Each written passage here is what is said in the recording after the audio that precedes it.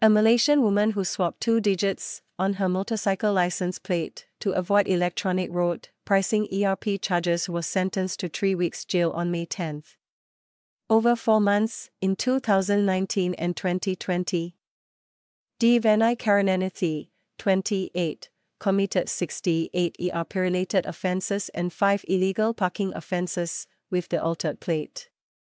She failed to fit an in-vehicle unit on her motorcycle, which is compulsory for foreign-registered motorcycles.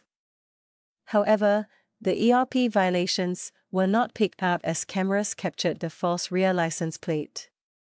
Devanai is the first person to be convicted over the use of a foreign-registered vehicle, affixed with false license plates for purposes of evading detection of unlawful activity. She pleaded guilty to 14 charges of failing to ensure that the identification mark of a vehicle was correctly exhibited at the back of her vehicle. She received a week's jail sentence for each charge, with the court ordering 3 of the sentences to run consecutively.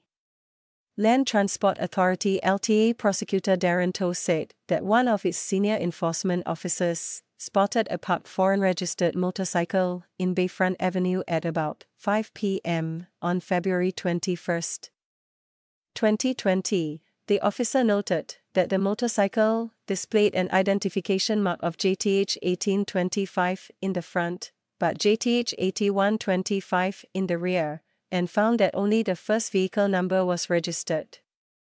The motorcycle was impounded for investigations. Mr. Toh said investigations revealed that the registered owner of the vehicle was Devanai, who was at that time a security officer holding a work permit. She would enter Singapore with the correct identification mark on both the front and rear of the motorcycle, but after passing through the Singapore customs and upon reaching the Bukit Timah Expressway, she would swap the numerals 1 and 8 on the rear of the motorcycle. The accused admitted that she had done so in order to evade ERP charges, Mr. Toh said.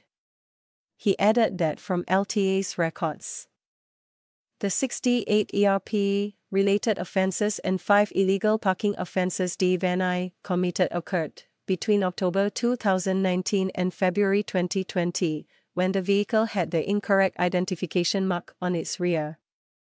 Offenders who fail to ensure that the identification mark of a vehicle is correctly exhibited according to the Road Traffic Motor Vehicles Registration and Licensing Rules can be fined up to $1,000, jailed for up to 3 months, or both. Repeat offenders can be fined up to $2,000, jailed for up to 6 months, or both.